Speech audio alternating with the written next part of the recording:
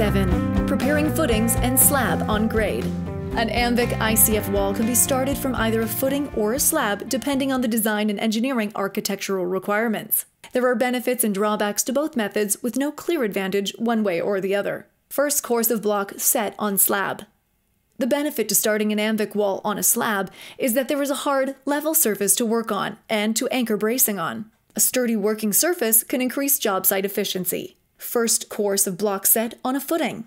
The primary advantage to starting from a footing is that the ICF provides slab edge insulation. The edge of a slab where the floor is located is where the greatest amount of heat loss occurs in the winter. By insulating this area, heat loss is minimized and homeowners experience cost savings. This method is also preferable when a radiant floor heating system will be used or if the final floor finish will be stained and sealed concrete. Footings and walls for a raised floor. If the first floor will be a raised floor, then the wall must be started off of a footing. In some cases, builders will elect to pour 2 to 3 courses of block initially and then install their floor system.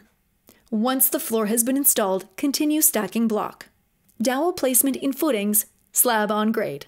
Loads from the Amvic ICF walls need to be transferred to the footing slab on grade. For that purpose, reinforcing steel dowels, a keyway, or a combination of both need to be present in the foundations. Check with your local design engineer or the local building code requirements for the method that is most suitable for the application at hand. When pouring footings or slab on grade, place reinforcing dowels as per engineer and/or local building code requirements. On 90-degree corners, start the first dowel 8.5 inches in from the outside edge of the Amvic form. Then space subsequent dowels in increments of 6 inches to avoid hitting webs. On most walls, you'll end up going off the layout. The block will have to be cut, and you'll have one location in the wall where the webs are not 6 inches apart because of the cut joint. In this case, start the dowel placement in the corners and work towards the cut joint. It's not a major issue if you have the rebar coming up directly on a web location. If this occurs, you can bend the bar in a slight S-curve, and that will clear the web. Level foundations. After pouring the footings or slab on grade, make sure the top finished surface is level to within 1/4 of an inch. Commonly, this is the local building code requirement. A proper level footing will make installing the first 2 courses of block significantly easier. Level can be checked using a laser, transit, or water level. If you find that you're within the 1/4 of an inch all the way around, proceed with stacking. If not, mark the variance of each corner on the footing or slab and adjust the ICF in later stages of installation. Outlining your project.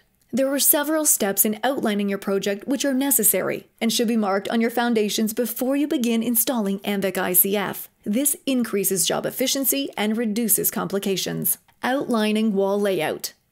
Using a chalk line. Before you begin outlining the wall layout, check your building project plans carefully to determine the proper foundation wall layout and dimensions.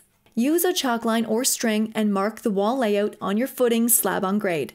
You can either mark the outside or the inside face of your walls. Most installers tend to mark the outside face, simply because the building project plans will readily indicate this information. Make sure that all 90-degree corners are properly squared. This can be done by measuring diagonals of 3, 4, 5 right-angle triangle.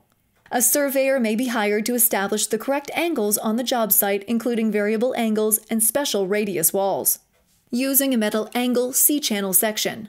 An alternative to using a chalk line is to use a light gauge metal angle or C-channel section to mark your wall layout. The angle should be fastened to your footings slab on grade with proper concrete screws or foam adhesive. When installing the first course, the angle C-channel will serve as a guide against which you can place the blocks as per figures 7.5 and 7.6. However, should you need to make minor modifications to the wall placement after a few courses of block are placed, it becomes difficult to remove the metal angle after it has been screwed or adhered to the concrete footings slab on grade. Outlining windows doors.